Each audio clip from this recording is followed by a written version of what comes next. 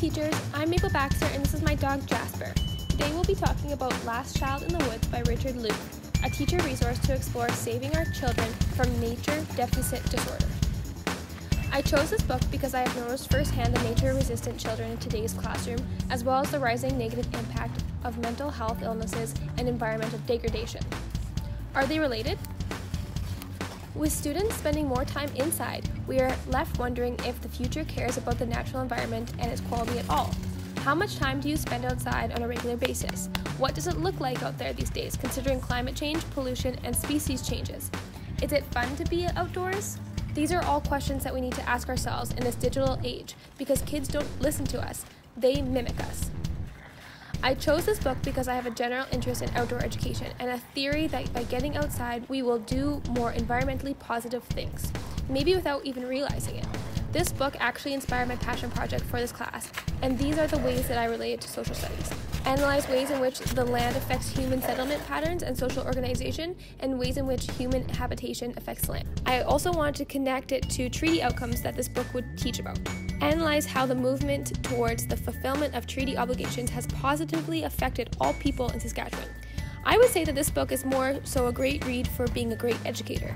Last Child in the Woods reflects the growing body of evidence linking the lack of nature to children's lives and the rise in obesity, attention disorders, and depression. Hopefully this resource will help me influence middle years kids to consider outdoors more, do more studies outdoors, and relate topics in their classroom to the natural environment.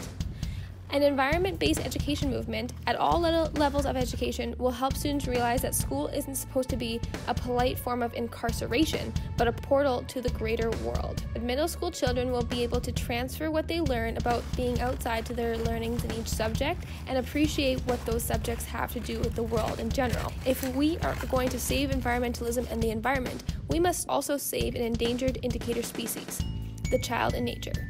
To me, this is saying that if students are to care about the environment at all, they need to see the beauty and the importance of it firsthand. And as I said before, they need to see us enjoying it with little excuse of weather. We often consider the environment to be a science topic, but the justice for species and land is a conversation worth having. Who will speak up for the suffering planet when no one spends time in it anymore? Students have the power to make change. Consider Swedish teen Greta Thunberg. Greta skipped school for a month in Sweden repeatedly to protest and speak out against climate change this year. She's 15 and she is learning that her voice matters. She is demanding that the government undertake a radical response to climate change. Greta also has autism and believes by protesting, she showcases the political potential of neurological difference. We have such a brief opportunity to pass on to our children our love for the earth and to tell our stories. These are the moments when the world is made whole.